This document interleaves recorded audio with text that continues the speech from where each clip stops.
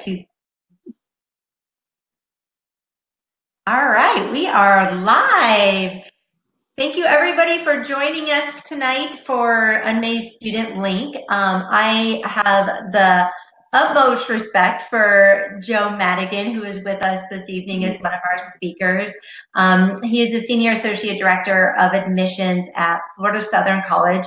And I do have to say, Joe, I am slightly biased. I do love your campus. I love what you guys stand for. We've had great conversations about admissions and finding your fit, and you're so passionate about making sure that students and parents really find the program that works for them. So I'm really excited that you're here just to kind of share your insights on, really kind of helping students find their college fit, because it's a big question mark for a lot of these families. Before we went live, we were talking about the big schools and how, some kids are just a linear thinking pathway, and here maybe there's some other things we need to think about when finding the perfect school. So I'm going to turn over to you to kind of introduce yourself a little bit further, but so glad. And just the people that are here, just make sure there's a chat button for you guys. I'm going to actually just say hi. Hi, everyone. You should be able to see that. And let's just mark where we are from. Where are you from?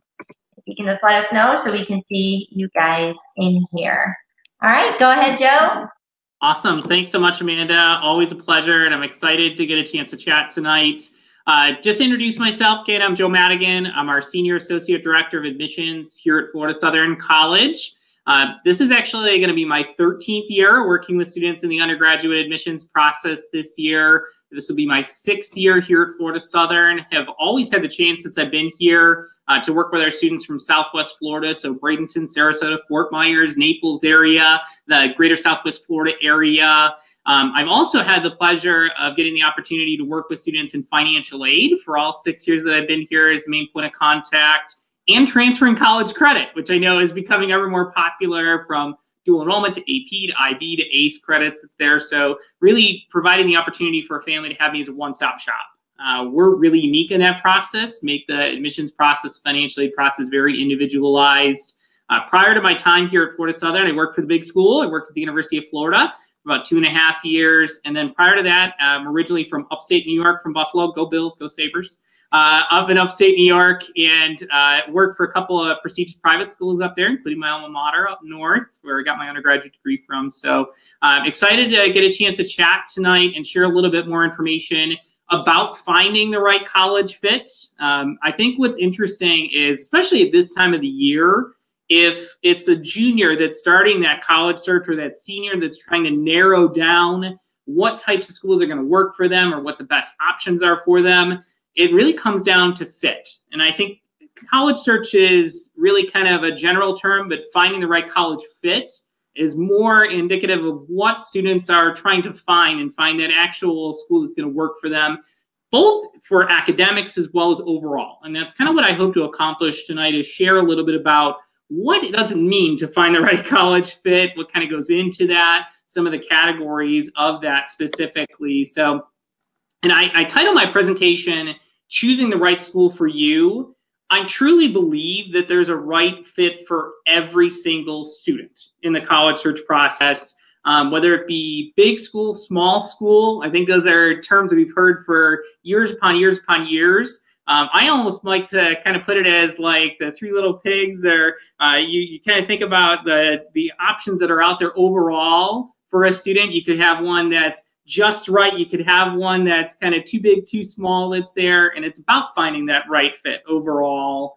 I also think when choosing the right school for you, it's more than just one singular factor oftentimes that students and families are considering. And that's important too. And that's part of what I wanted to do, and what I share when I talk with families and go through the admissions and the college search process, whether it be visiting on our campus or individually meeting with students. I try to help out in developing those specific factors that are important to the student so that they can make that right choice ultimately when they're looking in their college search.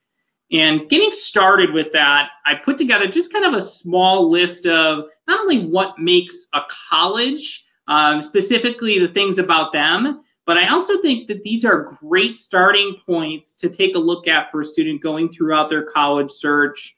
And these are things to really start thinking about, whether it be starting as early as a freshman and sophomore in high school and thinking about what type of size of a school is going to work while they're in college, or the types of things that they might be interested in beyond just academics, such as athletics, or maybe they want to go in-state versus out-of-state, that's their location, how far away from home or how close to home that they want to be there. So I know family has some influence on that as well. If you're able to go out-of-state or in-state, want to stay close to your family. Cost is becoming a huge driving factor more than ever. Florida Southern College, to share a little bit about us, we are a private school here in the state of Florida. We're aware that sometimes that is a scary word to some families that's there, but I'll share a little bit about when I say cost. One of the first things that I say, especially to a Florida family, we accept Bright Futures, we accept Florida Prepaid, we accept the state-based aid programs that's there, and that comes with a shock to some families too, that yes, we're private, but we accept some of those types of things. So we try and help families understand a little bit about not only what is the cost of the school, but what is the actual amount that you're paying for your college education comparative to what you see as a sticker price sometimes. And that's where you can have those conversations in schools. Some other things I always like to mention when you think about when you're looking at schools and what might be the right fit and some factors to consider, ones that really stick out to me, what types of amenities are you looking for on the campus? Is wellness important to you? Is involvement important to you? Do you want to continue in the same clubs that you've been involved in high school? So those are factors that certainly can play into the college search process. I haven't mentioned academics as much yet, and I'll go throughout the presentation kind of mentioning some of that, but one that comes up a lot is postgraduate support and success, and then the opportunities for graduate school that's there. One thing I'm going to emphasize tonight is that you don't necessarily have to go to a school for your bachelor's degree, your first 4-year degree, to actually go to the school that has that graduate school program at the same school. And you could certainly go off to one school and then go to the different school for your graduate school program. A lot of advisors will encourage you to do that in colleges and universities too. So it gives you a little bit more diversity on your resume when you're applying for jobs, especially for medical schools and especially for professional programs. So those are certain opportunities that are there to consider. Other things I always like to mention when thinking about looking at a school, not only starting with cost and academics and some of the things that you would traditionally think about, but just the actual admissions process. What is that process at each of the schools that you're really interested in?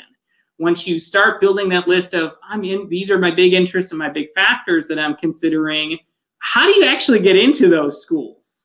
And that starts specifically with what is their application process? How do you apply? Do they have specific requirements? Are they test optional? Do they require test scores? Are they holistic in the review process? Are they just looking at GPA and test scores? What is their process like? Because every single school is completely different in what they're looking for in the admissions process. I know for us here at Florida Southern College, we're extremely holistic in the admissions process. We look at everything: GPA, test scores, letters of recommendation, an essay, resume, involvement. We are looking for the best fit for our campus. So I often talk about how to find your best fit, but we're also looking for the right fit too as a selective institution.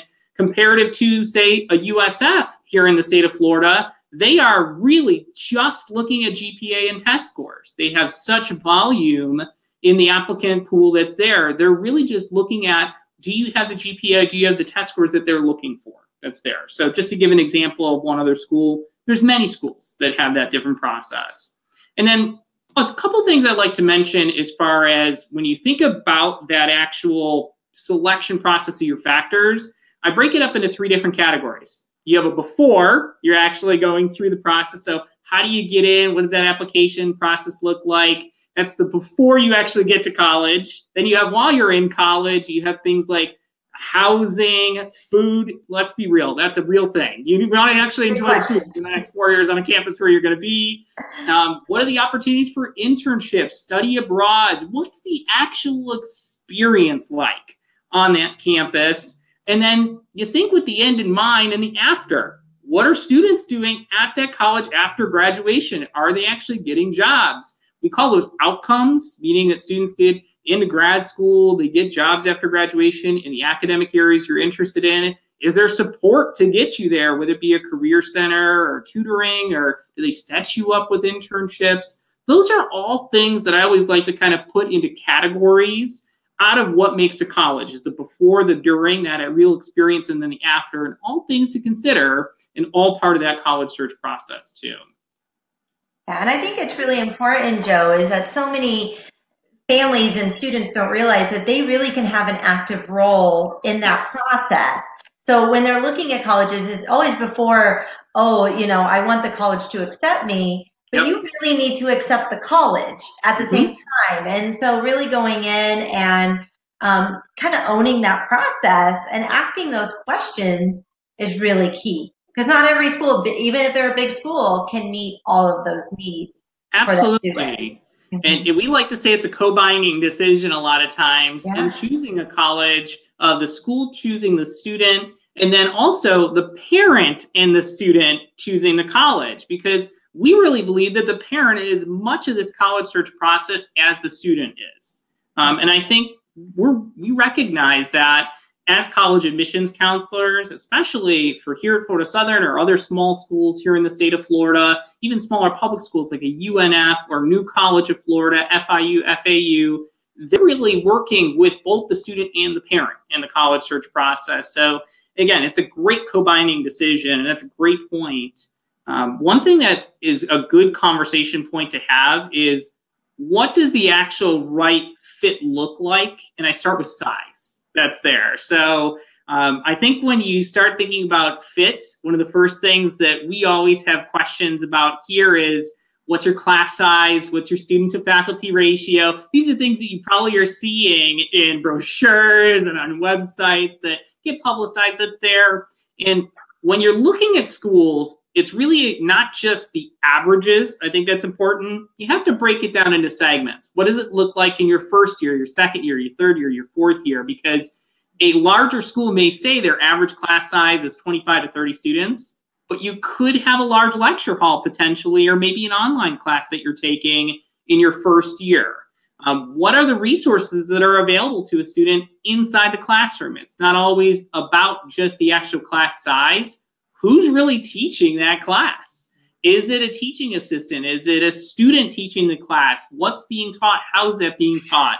Is it a full-time faculty member? Is it an adjunct faculty member that's actually teaching that class with somebody with experience that you can kind of really delve into and work with together? And I think about that in faculty support, but also when I say resource availability, do they have office hours? Can you ask questions in the classroom? What is that format like inside the classroom? Here at Florida Southern, one of the things we're known for is engaged learning. We really kind of apply what you actually learn inside the classroom itself. They do case studies, they do research. And it's not something we just say, it actually is something that happens every single day on campus. I mean, are there days where a student is certainly going to have information that's given to them and then they can do something with it? Sure. I think any learning environment is going to have that. But more of what you see in a smaller school setting, whether it be public or private, is you're going to have some of that interdisciplinary collaboration that takes place. Students working together, doing project-based learning. And I think that's important. And when you think about big schools as well, sometimes you think about, well, they're bigger, so they must have more opportunities for involvement. That's there too. And sometimes that's the case. Certainly you're going to have a wider range of opportunities at, say, an FSU or a UF, or if you go outside the state of Florida, Arizona State is one of the biggest schools in the country. Ohio State has tons of organizations that are really diverse in their opportunities, but that doesn't mean you can't have that experience at a smaller type school too. While we only have, say, 100 clubs, organizations, and activities, they are pretty diverse in what you're going to have from Greek life. You could have everything from religiously affiliated opportunities on different campuses too. So with smaller schools, I always like to say you might have more opportunities for leadership positions because not as many students are fighting for those. If you're looking for big, huge school opportunities that have that big breadth, maybe a bigger school is a better fit for a student that's looking at that. Something also to consider is if you are more comfortable or come from a smaller size secondary school or high school, how's that going to look for you when you go to college or university? And just as simple as getting around the campus that's there and figuring out transportation. Maybe you're excited about the opportunity that I want to go to as big a school as possible. I want to ride the buses around the campus for transportation, and that excites a student. Maybe it's I've gone to a big school, a big, huge high school, public high school, and I'm looking to be a little bit more of, say, the big fish in the small pond. So it's a smaller campus to get around, you get to know everyone, people are going to get to know me too. Some things to think about when you're looking at that. And then the other piece of this is social support that's on the campuses too when you think about size. A larger campus, and I mean physically larger campus, sometimes isn't able to do as much as a smaller school can do as far as its social support that's there. Maybe it's services such as you have a counseling center on campus. You might have to wait a little bit longer to get into a counseling center on campus comparative to a smaller school because of volume of students that's there.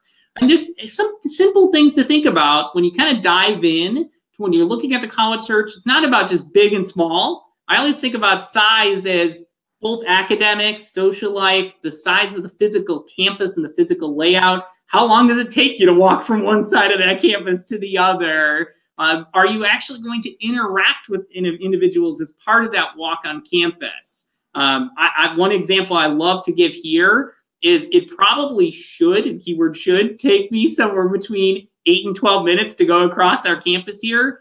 I can't do that during the academic year because usually I'm stopped and I'm talking to somebody as I go along campus here. That's something that I thrive in as far as an environment. That's why I love being here. I went to a smaller school myself. And while I saw the big school opportunities and the pride that's in the big school that's there, I felt that this was a great fit for me. And that's what it's about, finding the right size and what's going to work for you as a student. And I will laugh because the last time I visited, in the fall time, remember I was walking through and here one of my students was just sitting in one of the common areas near the little Starbucks area and just happened to see her. Like she didn't even know I was on campus and, and I thought that was pretty cool because, they were more centrally located where the students hung out. Absolutely. All things to consider when you look at size is, do you want to be able to go and see a lot of people that you know on campus right off the bat, or do you want to kind of be the person that's, I just want to go to my classes, I really want to kind of do my own thing, have my own little group and maybe a bigger school. So, and it's unique to every situation. Kind of give some of these examples, but every situation is going to be unique and you can make a big school as far as big numbers. Perfect example of this would be like UCF. Maybe that you're in a program that's much smaller that's there, or you're in a specific group of students that's much smaller. Say you're a communication science and disorders major with a hope to go into speech language pathology at UCF, much smaller group of students comparative to say biology where everybody's trying to go to med school out of that major. So you're going to have different experiences when you look at the academics, the social life, and the campus navigation when I think about that.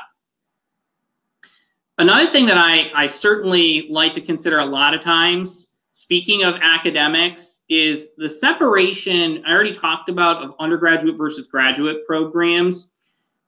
Schools are going to offer undergraduate programs where you can earn a bachelor's degree. Schools will offer graduate programs. And a lot of students, I think oftentimes are looking at schools, where can I stay? And we certainly develop programs for that as well. I was telling Amanda before we started our presentation here tonight, we have a new doctorate in physical therapy program here at Florida Southern, and we would love for our students in our exercise science major to feed in and filter into that program. We're setting up tracking to do that with a pre-physical therapy professional track. But we know that students from other campuses are likely to apply to that program as well. We want to have that. Most colleges and universities are looking for diversity in their graduate school programs. I can say from personal example, at the University of Florida, only about 40% of the students that would go, say, into the veterinary medicine program there, when I was there previously, this is going back a few years now, but when I was there, they would be UF students, about 40%. That means 60% of the students were not UF students going in their graduate school in veterinary medicine because they're looking for the best to fill those graduate school programs. We're doing the same here, whether it be a doctorate nurse practitioner program, doctorate in education. I know at other schools, we hear this as well. We have articulation agreements with schools like Lake Erie College of Osteopathic Medicine, a popular one for a lot of smaller schools like Florida Southern or Southeastern University. I know several other small schools, part of the private schools in the state of Florida, have those types of partnerships. So they have a pathway for a student to go off to a graduate school, even if it's not on their own same campus. The other thing I always like to mention, college is designed to be an experience where you can grow as an individual and grow not only just in the specific major that you're taking, but also in kind of exploring some new things academically. We know more and more students are coming in with college credit. We're very aware of that, whether it be earning their associate's degree by the time that they graduate from high school, or coming with their IB diploma or ACE diploma now. We accept up to 93 transferable college credits from an incoming first-year student. Notice I was careful not to say freshman. I was careful to say first-year student on our campus, because really at that point they're a senior by credits. But maybe they're looking for more out of their experience, and oftentimes you still have to complete those specific major-based requirements. So majors and minors, and I really put emphasis on minors, giving you the opportunity to explore some new things. Maybe you want a double major. Working with academic advisors is critical if you're coming in with college credits, figuring out what that school is going to accept for those college credits, and then also what are they actually offering. This is most commonly probably the first starting point for most students in their college search. Does this school have the major that I'm most interested in? And that's really the great starting point to have. But also kind of consider, are there other areas that you might be interested in? Because sometimes students change their major when they go to college. That happens if they have multiple options for you. I can share personally, when I was looking at schools, I was looking at schools that had education, theater, psychology. I had multiple interests. Hospitality was another one. I was kind of like all over the place in my college search. I just wanted to make sure that school had some of those options. And then I kind of landed on what I wanted to do after my first semester. And that's okay. I think that's very common for a lot of students. Maybe you have an idea, I'm really interested in going to med school or going off for dental school, but I don't know if I like biology or chemistry or biochemistry. That's okay. You can figure out those majors as you go along, as long as the school has that offering that's there. I spoke a little bit about engaged learning, and what that means is kind of learning by applying in the classroom and actually doing something with what you're learning. There's some opportunities for independent learning, and this includes being in class versus online. This is a great question to start asking admissions representatives at the colleges and universities that you're looking at in your first year on that campus. How much time are you spending in the classroom? How many of the classes are going to be taught by full-time faculty? How many of the classes are going to be online? These are real conversations to have, because are you an online learner? Do you like taking online classes? It's something you enjoy and you're interested in? Are you more of a person that has to be in that classroom to actually get things out of that class? There's all different types of learners that are out there, and tons of different schools that have all those different opportunities for you. And the other piece of this that I started with tonight is talking about the admissions application process. There are different entry terms for actually applying to schools that you can apply for. Some schools give you the option to apply for summer, some give you just fall, some give you summer and fall and spring, and different entry options. Being at the University of Florida previously, they have their PACE online option, they have the Innovation Academy, they have a summer start option, they have a fall start option. You can put all these options on your application that's there, and you're reviewed for any of them. But questions to ask as you're going throughout your college search of, what are those programs like? Start asking that now if they have specific entry programs or entry terms that you need to be aware of, especially for your specific majors that you might be interested in. I was talking with Amanda before we started the conversation here about nursing. We actually start our students in our nursing program and in nursing courses their first semester at Florida Southern. They're starting clinical hours in their sophomore year, so about a year ahead of when they would traditionally do so. So that's very unique to us here. Aviation is a very unique program at Lynn University, as a small school that's down in Boca Raton, Florida. They have specific requirements for that program, something different that's there. So there's all kinds of different things to look at academically beyond what is my major, kind of dive a little bit deeper. Some suggestions for that. The next thing that I wanted to cover in speaking about academics is not just inside the classroom, but outside the classroom. This is also becoming more and more common for families to ask about in their college search, what support services are available to my students that's there. My son or daughter has been used to going to a faculty member asking questions. Do they have office hours? Tutoring. How does that look on the college campus? Do you have a writing center? Is it a peer-assisted tutoring program? How is the actual classroom itself set up? Is it a lecture hall where seating is there and you're staring at a screen? Is it more of like a circular format and a discussion format? Just the physical setup of the classroom itself. Career support. Do you have a career center on the campus that's going to help you build your resume, help you get those interviewing skills that you need to get a job or get into graduate school? And then internships. Are they available? Internships is what I like to used to call on-the-job training. OJT is what I used to call it. And that's really real-world applicable experiences. Are those available to undergraduate students? Students earning their first degree, their bachelor's degree. If you go to a college campus and you visit their campus and you're seeing facilities and hearing stories about opportunities for students and internships, ask, was that a student earning their bachelor's degree or a graduate student that's using that resource that's there? Even on a smaller campus, I've seen that where they say, well, these are the stories we had. It's our graduate students that do that here compared to our undergraduates. Here at Florida Southern, we don't have a huge wide array of master's and doctoral programs, so all of our resources are put towards our students earning their bachelor's degrees. That's our focus and who we are as a school. Whereas a school like a UF or a USF, or give you an example outside the state of Florida, like a Duke University, they have a huge amount of resources that are put towards their graduate students that are on the campus there, because they know those are the students that are going to become doctors and lawyers and go out and do those be the change makers out there. So they're putting some of those best resources towards those students. So something to consider as you're going through the academic process and choosing a school, using those academic resources is another factor to consider. Next thing that I wanted to share tonight is about the social life. You want to have fun while you're in college that's there. So yes, you're going to spend time in a classroom. Yes, you're going to engage and work with other students on projects and case studies and research and do internships, but you want to have a good, well-rounded experience as well.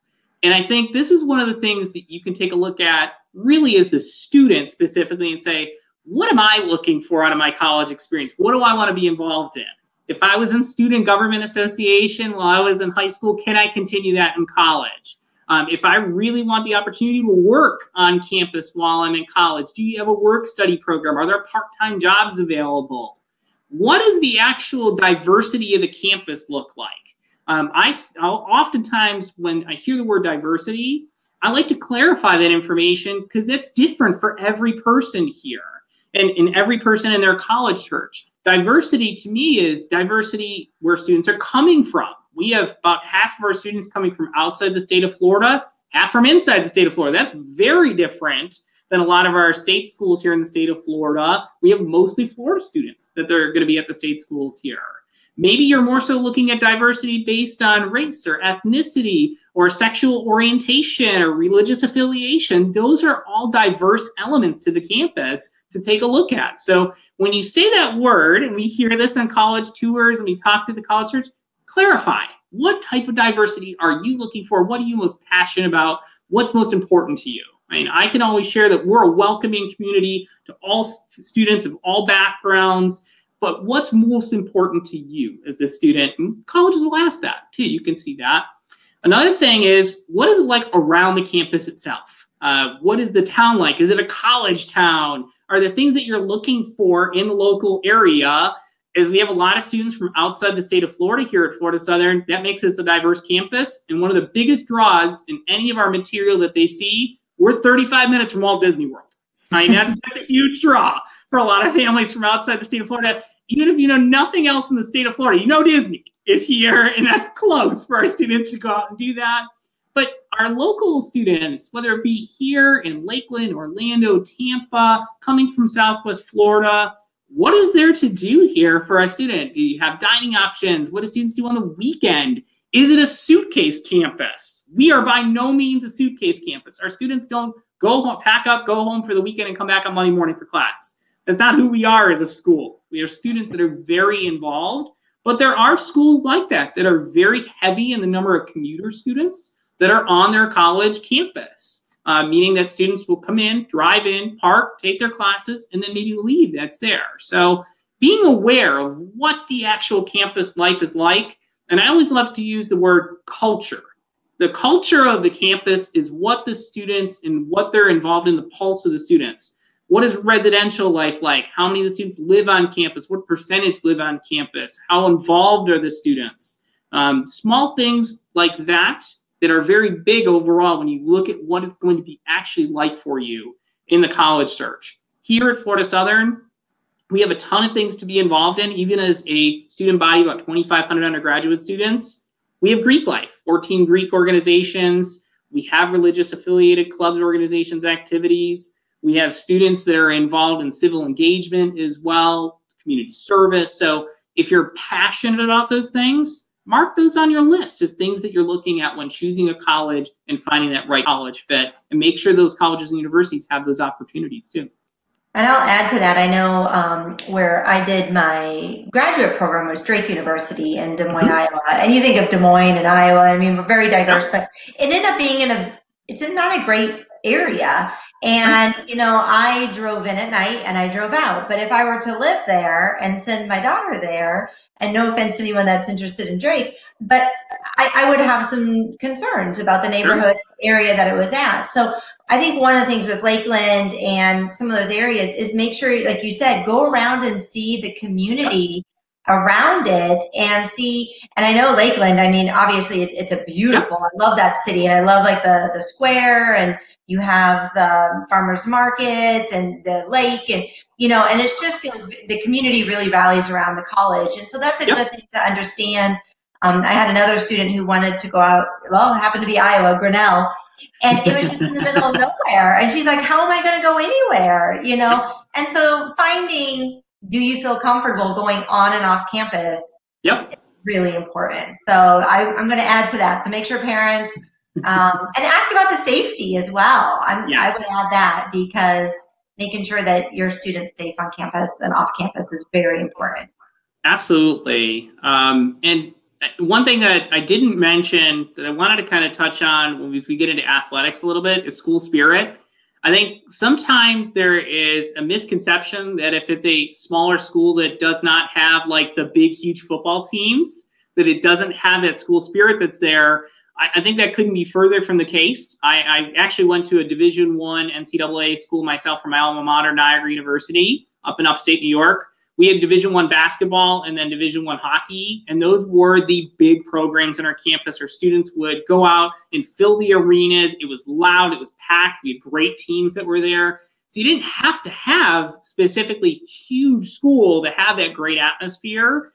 And I think this is when if you look at athletics as part of your college admissions process and as part of your college search, I kind of separate the two as far as admissions and athletics. And here's why. Most schools, if you're looking at a Division I, which is your big, huge universities, your UF, your USF, UCF, FSU, Ohio State, Auburn, they're recruiting their students far ahead of time, and they have their own recruits that they're looking at for all their sports for Division I that's there. Florida Southern is a Division II school for NCAA programs, so it's a blend of academics and athletics that we're looking at. We may have some scholarships available. Recruitment is still predominantly done by our coaches. And they go out and they're scouring the globe for some of the top athletes, whether it be swimming, tennis, lacrosse that's pictured here. There's a lot of opportunities. And I think a lot of times we hear students, I'm very interested in athletics. We have to kind of explain, even Florida Southern is more so similar, and your D2 schools are more so similar to what you're going to see in the D1 recruitment process. Where that would be different is if they're looking at a Division III, an NAIA school, maybe you're looking to play at the junior college level that's there. Some of that recruitment, you have the opportunity to work with your admissions team members, get connected with coaches, have those opportunities. So understand the different levels that are there in athletics, the requirements for that, the availability of the programs. This is just overall at any school, you're going to have a lot more availability for spots on a lacrosse program that keeps, say, 30 or 40 students compared to a men's or ladies basketball program that has 8 to 12 students that are there, maybe recruiting 1 or 2 students a year. So just knowing the size of the teams, what the scholarship opportunities may be for athletics, and working with directly the athletic departments at the different colleges and universities if you're a recruited athlete, and something to consider. Well, and like one of our students that you have is RJ. Yep. And loved baseball, had played, you know, high school baseball, but really maybe wasn't at the D1, D2 level. He ended up being, he was an assistant on the team and ended up playing for your JV team the next year. Yep. Loved it. You know, I had a great time. Being a team manager, that's also part of that too, is having the opportunities not necessarily to be a student athlete, but to be involved in athletics, cheerleading, having the opportunity to be a team manager, maybe getting the opportunity to do promotions and work with the teams on campus as part of that part-time job. I think that's some of the things that are very vibrant here. On Fridays, we wear red on this campus. We do red outs in our arena on campus when we play our biggest rivals. I know our rivals do the same things when we go against us here. So that's some of the fun of the college environment. And sure, if you're looking for the 6 Saturdays to go to football games, and that is the #1 most important thing to you in your college search, that should be up at that top list. Know that ahead of time, that is something you absolutely have to have on that college campus that's there. Make that something that's an interest to you. If it's more about that school spirit experience, being part of sports because you've seen that in high school, don't leave out some of the smaller schools or even the schools that are smaller public universities that aren't as well known for their programs, aren't on national TV on Saturdays each and every year that's there, or maybe ones that aren't in the spring in the NCAA tournament that you see for basketball. So all some great opportunities to consider because athletics really adds to the school spirit in the actual school culture as well. I touched on location, and I think what's great, I wanted to mention, and Amanda, you brought up a great point about going out to Iowa and being at Grinnell and different things. How do you get there? One thing that gets forgotten oftentimes in the college search process is not just, okay, where do I go? How far is this? But also, how do I get there? When we go over financial aid information, a lot of times with families, one of the biggest shockers, especially if they're coming from outside the state of Florida, is we give an average from the federal government what it costs to travel back and forth during breaks for that. That's an added expense that's often forgotten. That's there. You want to go home, see your family after the fall semester's done, be there for Christmas, be there for Thanksgiving. That costs money to go back and forth. The other thing, too, is how close are you to the metropolitan airports that are there? Good example of that. Family coming from Delaware, there is no airport in Delaware. There is no actual international airport in Delaware. You have to drive 2.5, 3 hours to go to Washington or Baltimore.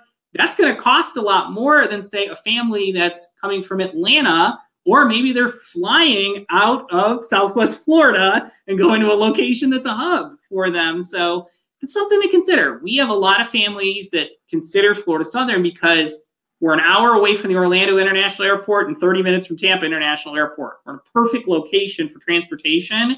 For Southwest Florida, in that area, depending upon which way you come, we're 2 hours. It's basically that distance of far enough away from home to get a real college experience, but not too far away from home. If you wanted to come home, you could do so. So what is that for you? How far is too far? How close is too close? What works best? And when you think about location, the availability of major plays into this too, because what are the job opportunities after graduation if you wanted to stay in that area?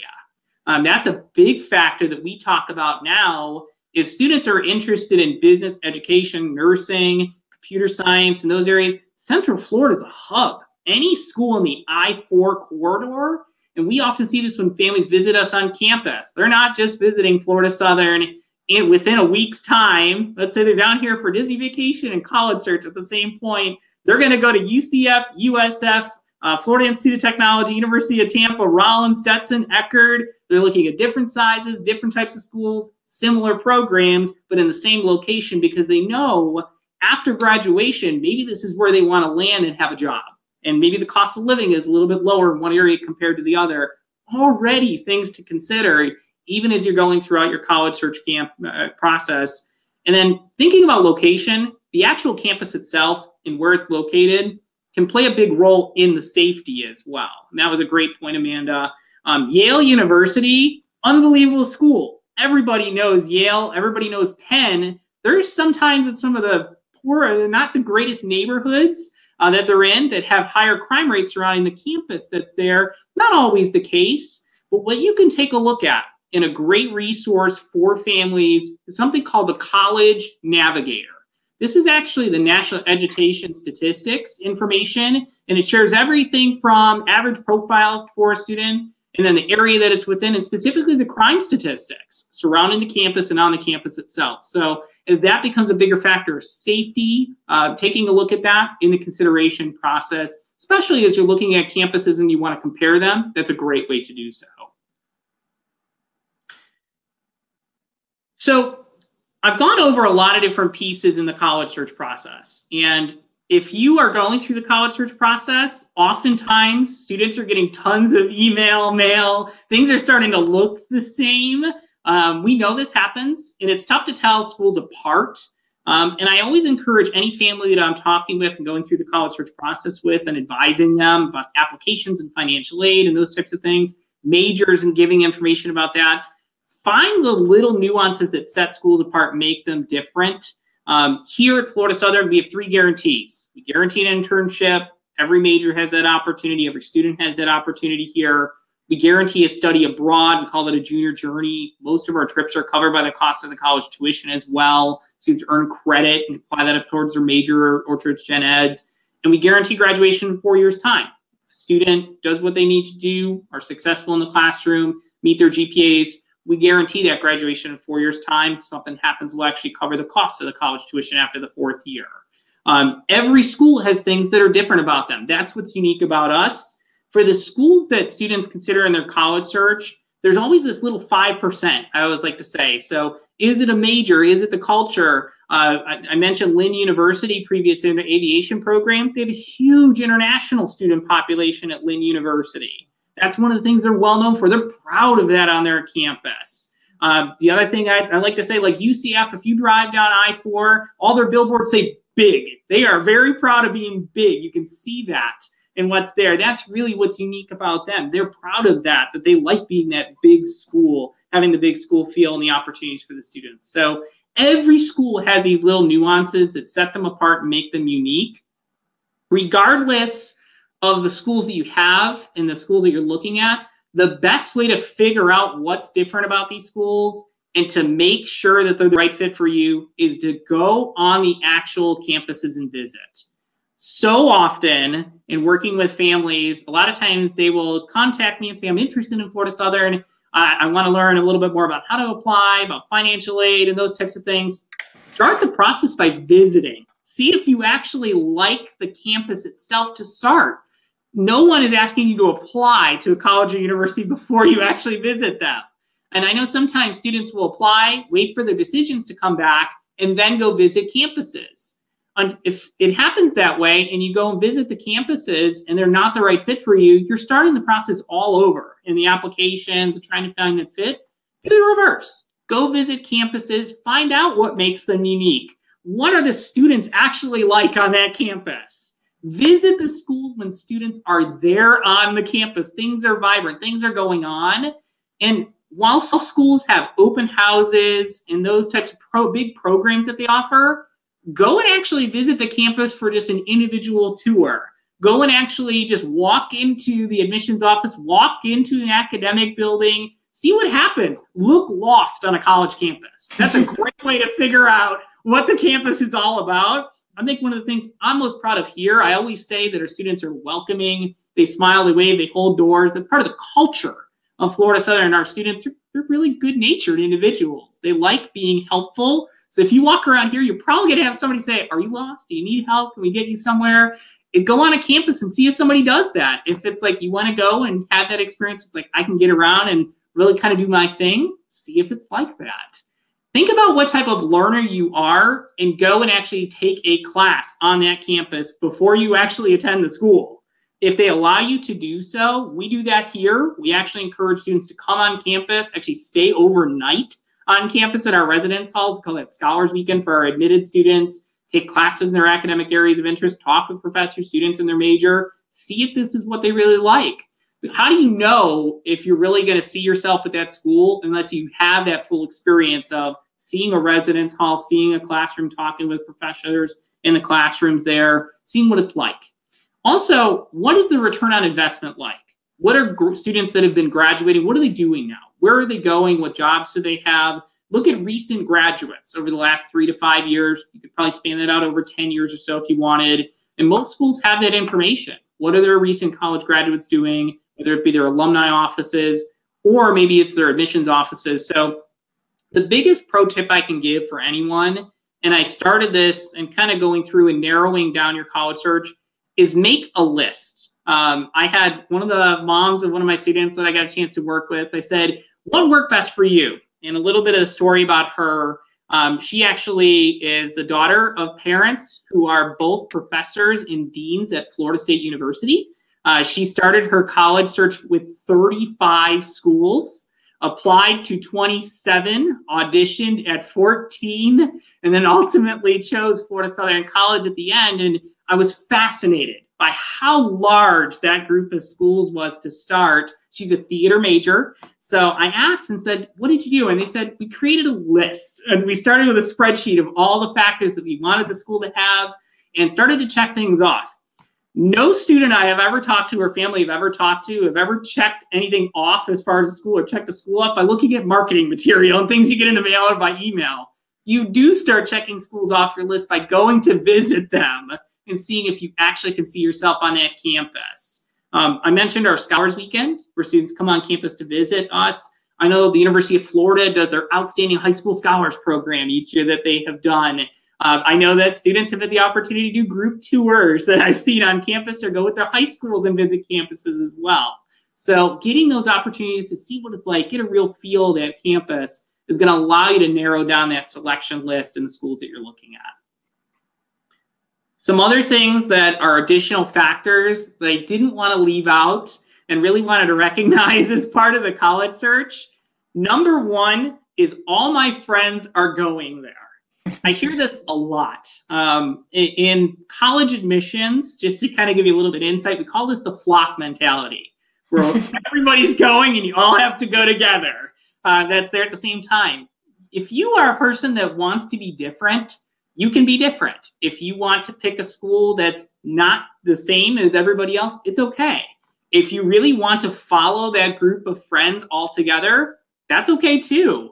I oftentimes share a lot of the stories from my wife in her college search process.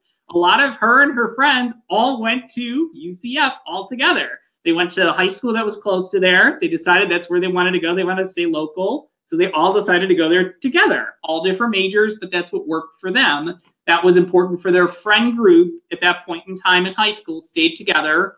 And one thing that happened for her, and also probably happens for a lot of students, you will go all together thinking we're going to be together for the next 4 years in college. And then college happens, you meet roommates, you meet new people. You're going to make friends in college. In new places, you're always going to meet new people. And I think that's the scary thing of you want to go together as a group because you're familiar with that group. You're going to definitely meet new people just in a classroom and then in the housing experience that you have, maybe in a dining hall. I know there's several schools, what they do, they have eat-in programs where they have students that are there. They'll actually get you connected by eating with them in their dining halls and different options on campus too. A big factor that we see a lot here at Florida Southern, and I saw a ton at the University of Florida, is my family attended there and I'm a legacy. And this is a tough one sometimes to break the mold. I always give an example. We have a young man who's a graduate. If he's listening today, hi, Wes Davis, out there of Florida Southern College. It's 7 members of his family all attended at the University of Florida. And he ultimately chose to come to Florida Southern College because he wanted a smaller school experience, wanted the opportunity. He actually ended up doing 14 internships by the time he graduated. He was a political science major. Is working for Equality Florida now and doing some unbelievable and amazing things after graduating from Florida Southern, that he knew he wanted that small school experience and wanted to be that big fish in small pond to have. Maybe it's the opportunity to go to those football games at FSU or UF or UCF together, be in the crowd with your family, and that's important. That's a big factor. If you really want to go and they had a great experience, maybe you had a sibling that had an amazing experience in another school and you're following them as well, that's a big factor that you should consider that's there in the process too. Breaking that tradition is something you may want to consider as well. What is the right fit for you? Maybe just because your sibling or parent or aunt or uncle or grandmother, grandfather went to that school, it's different for you. And you can start a new trend, and maybe you and then other individuals will go to that new school too. And so, I do think, though, legacy, a lot of people think legacy does help right. some of the admissions process, but unless you're really donating a lot of money, it really doesn't play a whole lot into the admissions, especially at some of those big schools, unless, you know, you've gone deep into your pocket. Absolutely. So I always like to say, and as far as a student that's looking at a legacy that's there, if you, and this was stated beautifully last week in the webinar from Scott Daigle, maybe you have multiple family members that attended that school that's there, and think about it this way: if a school like UF has 55,000 applicants and they have a huge number of students, maybe about, say, 15, 20,000 of them are legacies themselves because they've had students that have applied and family members that have gone for a long period of time. And we see that as well here at Florida Southern. While it is not a huge factor at a larger school, it could be a big factor at a smaller school on that side. So we certainly look and see, is a student a legacy student here at Florida Southern? And some schools will consider that in the admissions process. Some schools not so much in the admissions process that's there. Location, location, location. I touched on this point. And I think what's important to mention here when talking about the additional factors is the school in the area that you want to go, as far as it is a urban area, you want to live in a city, a big city. Give a great example of this. We oftentimes will have students, as I mentioned, maybe in the same day that we'll visit Florida Southern College and the University of Tampa.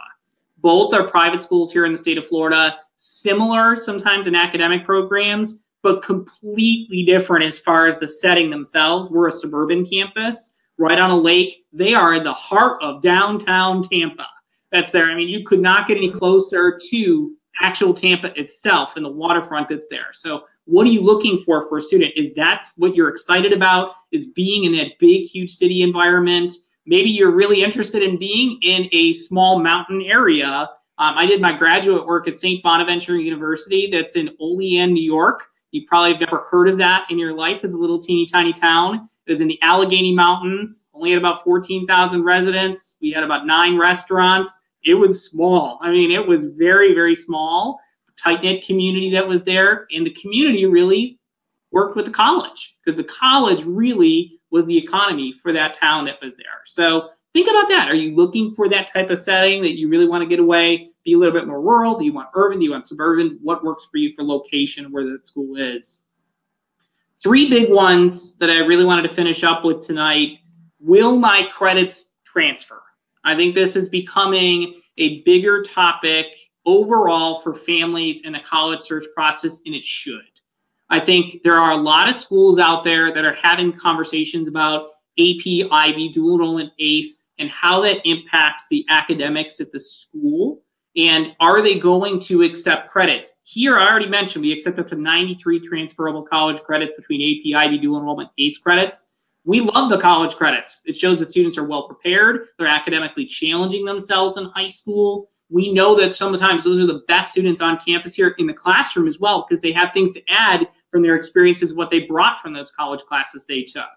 Schools, say like the University of Chicago or Harvard or Yale, they're not taking those college credits that's there. Maybe it helped you as far as boosting up your GPA in the admissions process, but they want your classes to be taken on those college campuses that's there.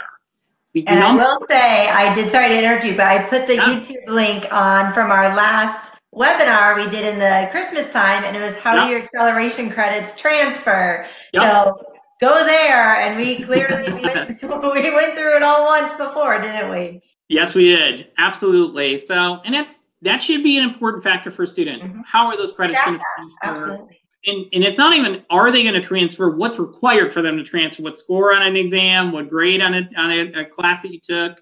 And how? Are they going to be electives? Are they going to be core? Is it going towards my major? Yes. Cost. And I say that one word, and I started the presentation, and we do this here at Florida Southern as well. Oftentimes, we'll start our presentations here in the state of Florida by saying, we're private, but we accept Bright Futures, Florida Prepaid, and Florida Aid, because sometimes you'll see a sticker price for a school that's there, and you write them off instantaneously. In reality, private schools have more money to give to students. They have great endowments that's there. They have opportunities for scholarships for students to apply to. They'll accept different types of aid that's there. So while you see a bigger sticker price comparatively at a private school or maybe an out-of-state institution, they may have more money to give to those students like we do here. I know my alma mater is that way as well. I was able to get a lot of scholarship aid to go to college, and I chose the private school over the public school in New York State because it was cheaper for me to attend the private school instead of the public university, because they were giving me more money based on my academics and what I had done in the classroom. They valued that, and it wasn't just a, here's your set tuition, here's what you're getting, and here's what your bill is. So sometimes some things to think about, big factor for most families. We are here to be a resource, and I stress that for myself. I spend time with families as a resource, literally going over financial aid award letters line by line by line in the springtime. Not just the Florida Southern one, but award letters from other schools. I may have 5 award letters from 5 different schools. All of them look very different. And at the end, when I go over the award letters, the one that looks the most expensive may actually be the least expensive, and the one that looked the cheapest may end up being the most expensive, because the award letters are set up differently. They're made differently. They put different types of aid in things. Are they 1-year scholarships? Are they 2-year scholarships? Are they 4-year scholarships? All things to think about and questions to ask. And asking a lot of questions, going into that as well. Many families now, one of the biggest things that we're hearing is what is available for a student if they have an IEP, a 504 plan. They have different learning difficulties, that they need accommodations on the college campus. What's available for student disability services? Is there a contact person? We have one singular person on campus that's a contact for our families that has questions, works with the students in accommodations in the classroom as well. One thing I didn't add on to here that's part of this conversation as well, what are the policies for service animals or therapy animals or emotional support animals on the campus as well? What do you need for documentation for that? As these types of things start to come up, ask the colleges what their policies are there. Something I didn't add in here is an additional factor. How attached are you to that pet, to that cat, that dog? Does the college allow that? Can you bring that there with them? We don't allow anything but our service animals here on campus at Florida Southern. But say an Eckerd College, they have pet residential halls. They do pet graduation at Eckerd College. Yeah. So if that's important to you, mark that down as a factor in finding the right college fit for you in your college search. I want to finish with a little bit of an anecdote and an example. And you're probably looking at the presentation saying, why is there a whole bunch of Chick-fil-A sauces and packets that are here? And I put in here the Florida Southern College difference, but this is really a good example of going through the college search process. Every school is its own sauce. And Chick-fil-A, if you like Chick-fil-A and you go to Chick-fil-A, they ask you, what sauces would you like that's there? And they actually did a national survey at Chick-fil-A of the different types of sauces. The #1 most popular sauce is ketchup. That's the one that most people pick as far as what they would like. And I kind of equate this to the college search a lot of times and the different sauces that Chick-fil-A offers. So ketchup is comfortable. It's familiar. You know it. It's kind of like here in the state of Florida, your UF, your FSU, your UCF. They're very well-known names. You can see them on Saturdays. You're familiar with that.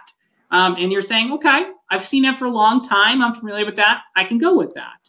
Sometimes you have options that were kind of the second, third, fourth choices like barbecue, honey mustard, ranch. You're familiar with those as well. It's not too wild. It's not kind of going too far away from the ketchup. It's kind of your preference. And I would almost kind of consider those like the smaller schools here in the state that you're familiar with, maybe say like a UNF, FGCU in the Southwest Florida area, even the University of Miami. That would be another one that's a big name that's known, but not as big as say the big schools in state, out of state. Maybe you want to get really wild and you're going to go for spicy sriracha. Maybe you're going to go for buffalo sauce that's there. I sometimes equate that to like going out of state that's there, or going to somewhere that's very unique, like a new college here in the state of Florida, not as well known, but very specific type of student that fits very well there. Or you're going to go, say, to Hawaii Pacific University and have the opportunity to study marine biology, and that's your dream.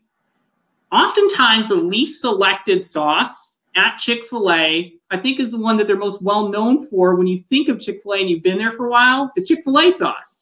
Chick-fil-A sauce is a blend of different spices from all the sauces that we mentioned there. It has a unique taste to it. And I sometimes think about a smaller school like a Florida Southern, or some schools that you probably have looked at, like a Emory University or an Elon. They have the feel of a big, huge school. So they have like the school spirit. They have the opportunities for athletics. They have great academic programs, good reputations. They also have something that's special about them in smaller class sizes. So they're kind of the blend of everything that you're familiar with and a couple of the other things that are kind of different. And when you're going through your college search process, pick the sauce that works for you, because your sauce can be different than everyone else's when you go to Chick-fil-A. Why should it be any different when you're going through your college search process? If you like Polynesian, pick Polynesian. If you like honey mustard, pick honey mustard. If you like Chick-fil-A sauce, pick Chick-fil-A sauce. You don't have to just go with ketchup every time that you're out there. So it's kind of an anecdote I like to share, and kind of wrapping up about the college search process. Big ones that I cannot stress enough. I always think about picking a school as a 3-step process. Prioritize, think about what's most important to you, go out and visit your schools, and then decide. And decide is twofold. Apply, get admitted, decide if that's the right fit for you ultimately, where you want to attend. So there are tons of resources that are out there to help. That's my job. I really love getting the opportunity to work with families, and not every student's going to choose to come to Florida Southern College. I've had conversations where I know that ultimately it's probably not the right fit, or I know it really is the right fit for the student, and have to kind of go through that process with them and helping them decide if this is the right fit ultimately. So my goal is to try and find that fit. And for any family, for parents, siblings, grandparents that are working with a student, focus first on finding the right fit for your student that's there. Because one way or the other, if you, as a parent, I hear this oftentimes in working with families, if you try and push them into the school, then they probably won't want to go there sometimes. If you push them away from that school, maybe they ultimately end up there, but work together. It's a cohesive decision, a co-binding decision. You're working together to find that ultimate right fit of what's great for that student, where they could ultimately do some amazing things. I gave that story of Wes Davis here. While his family certainly was a little bit disappointed he didn't choose their alma mater, they're really proud of all the stuff that he had the opportunity to do here and how that worked out for him. So I put my contact information up here tonight as well. That concludes my portion of the presentation here, but certainly would love to share or talk about any other additional topics in the college search process that I can. Hey, if anybody has any questions, and I do want to show real quick, I'll go to the Unmazed website, which I wanted to show here, right down below. The second one is the webinar with Joseph Madigan from last year. If you click on that, that talks all about those acceleration credits that we were talking about earlier.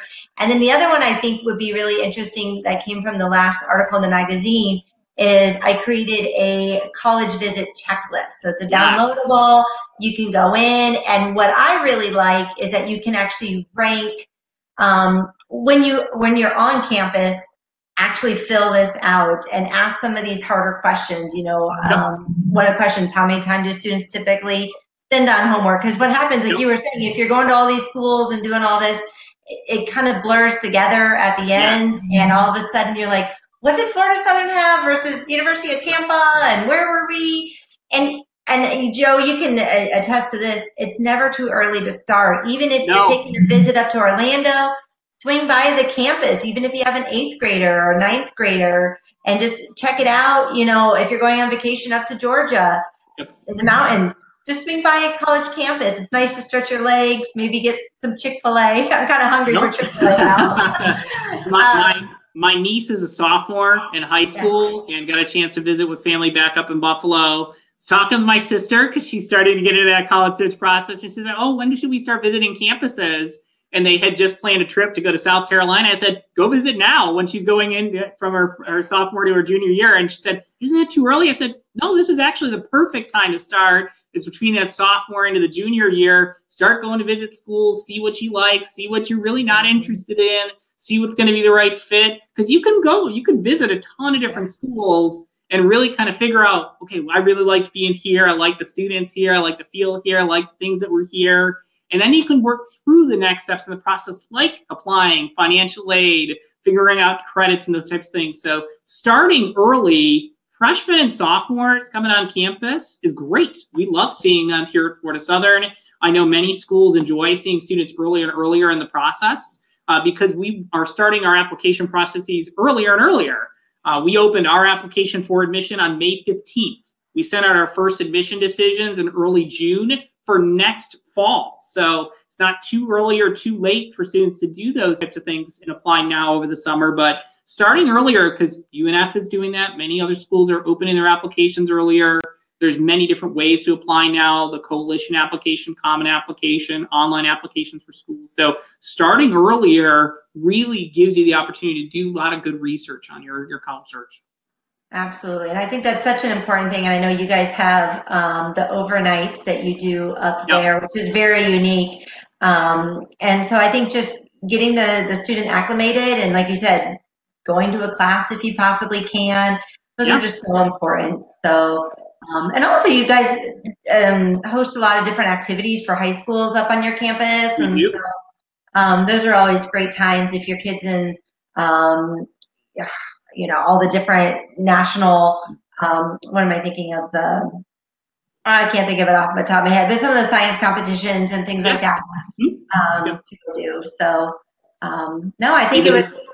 To give you one example, that we host a seminar for Tomorrow Leaders right here on the campus each summer for students in the Southwest Florida area from the different Rotaries in the area that come up on campus. And that's from Central and Southwest Florida that's here. So great event that we do.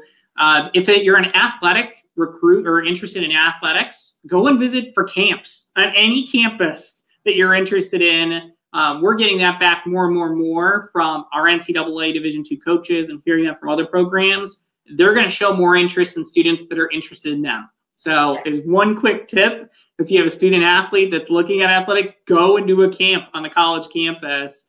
That's a great way to not only get seen and have the opportunity to talk with coaches, but they're going to give you tips a lot of times as far as how to get recruited, how to go through that process. They're going to help you, even if it's not for that school necessarily, that can set you up for success to be recruited as an athlete. And I know, I mean, you're the admission representative for my area, Southwest Florida. And, I think you're and any admission representative is such a wealth of information. Yes. And so families getting to know you and asking these right questions, you're really their point of contact for these types of schools. So making sure, I know you have some college fairs that'll be coming down. You'll be for the Lee County Fair, and you come to high schools as well. Absolutely. I'll be back down there in October. They have the big college night that will be at the Suncoast Arena on the Florida Southwestern State campus. That'll be there. So I believe that's October the 3rd is the fair. Yeah, we didn't have it last year, that big, hurricane. Yes. No hurricane this year. So we also, one thing that's unique about us, and I know some other schools host regional receptions. Great opportunities in the local area. We do that each and every year in Bonita Springs. So a nice opportunity for students and families in the area considering Florida Southern, or if you're looking at other schools and you do these events, like Destination Gainesville was one that the University of Florida did. Not to keep saying things that UF does compared to Florida Southern, very similar. Just my experiences and what I've seen. They host regional receptions in the area where you can meet students from the school, faculty, admissions representatives. So a great way, again, to build some relationships with the campus communities that are there. And that's part of kind of that demonstrated interest too. So absolutely, definitely when you know a student, they're getting on campus, they're asking the right questions, it definitely kind of helps you build that relationship with them. Absolutely.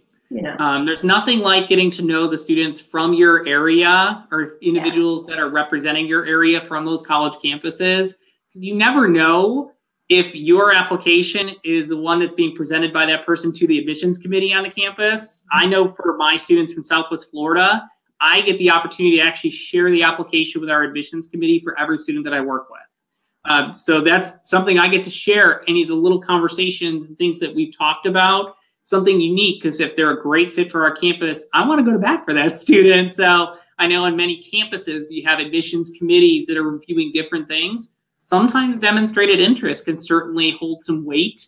Not every campus. I know that's not necessarily the case for, say, your bigger, huge schools that have tons and thousands of applicants. But a smaller school that's looking for something unique to bring to their campus, if you build that relationship with that admissions counselor and you're an amazing flute or tuba player and you're looking at music at that school, maybe that's something that opens the door and the opportunity for you there comparative to another student that is really applying for a very, very overfilled major on the campus. So FSU has very unique, and so does Florida Southern, unique music, fine arts, theater programs. They look at talent, not just the academics that's there too. So if you have those types of things to offer, make sure that you're working with the individuals on the campus so you can bring that forward and let them know that too. Absolutely. And I think that's where sometimes people don't think about those things. There's additional scholarships that might be available. Absolutely. You know, they're thinking, I'm going to be a business major, but you're right. They could be a flute player and you need that in your orchestras or whatever. So. And I didn't even mention that as part of the presentation. I talked about academic majors. Theater and music. Absolutely. Absolutely. You can do the same thing with dance or art, or I even mention our horticulture and citrus program. We're the only citrus program in America. So if you're really interested, isn't it like the highest paid when you get out of college? Your program. I mean, we love citrus in Florida, but isn't it like the highest paid bachelor's degree first year of college is your citrus? One of the highest starting salaries for student would be horticulture and citrus here, because it's a need. It's a high need. You could put that in the same category as a computer science degree in cybersecurity, engineers, nurses, educators. There's such a need in those areas. And for a school like us, we're trying to fill those needs, and many colleges and universities are trying to do the same thing. So again, if you have something unique to offer and you're going into an area where there is a lot of opportunity for jobs and growth after graduation and not a whole lot of students to fill that, a perfect example of that, and one you might not think of, is we have a dynamic sports business management program here. And I really was careful to say sports business management, not just sports management, because students can actually do finance and business as part of this. We have more internships than we have students to fill them with each and every year. So I mean, we're a hub for professional sports and amateur sports as well, with Disney being right down the road, having the opportunity to work with the Tampa Bay Bucks, the Lightning. There's a lot of schools in our area similar in the same situation as well. We don't have enough students for those types of programs, so the amount of jobs and internships that are there too. So that's something that I've talked about, location and the availability of those opportunities. A great question to ask on any campus. If I'm going to this school and I'm interested in becoming a doctor or a lawyer, what is that going to look like for me at the undergraduate level? We actually require students to actually do volunteering, observation, have a level 1 trauma medical center that's right down the road from Florida Southern College. It's the busiest ER in the United States. We just found that out. Lakeland Medical Center here. I mean, that's something unique. They're looking for students that can help out in those types of areas. Whereas, again, not to say the University of Florida too much, but they have Shands Medical Center and UF Help right on the campus. Many of their own students are already getting those opportunities kind of filtered into that. So it's difficult for an undergraduate student to have those opportunities as much as the grad student would. Not that they couldn't and wouldn't have that opportunity, but it's just because of the actual location being directly on the campus there, you're going to have a lot of those opportunities at the graduate level rather than undergraduate in the location. So 2 factors to kind of put together in the college search. Absolutely. And there's all these things. And, then we also talk about, like you said, getting a career and retention. And you're just talking about how many students come to you and stay. And I think that's a Yes. big thing that a lot of parents don't realize. These schools might have really big numbers, but how many students are they actually retaining after their first year? Absolutely. You know, they Absolutely. realize that this wasn't my fit and I didn't want to go to school. And some are pretty low. So those are good questions. Even within certain programs, you know, are they just taking biology majors that Yep. half the kids drop? Same with engineering. Are they just dropping or are they actually Exactly. staying and getting jobs?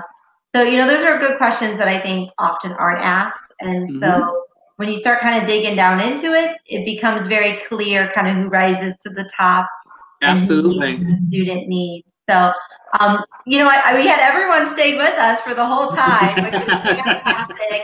Thank you. And yeah, and you guys did fantastic. And so, again, Mr. Madigan, thank you so much My for pleasure. being with us today. And thank you, everybody that watched. And this will be on YouTube. Feel free to share, and I'll put it up on the website as well. So, Perfect. hope to talk to you soon. And everyone, Same take here. care. Thank you, Joe. Thanks so much. Have a great night. You too. Bye.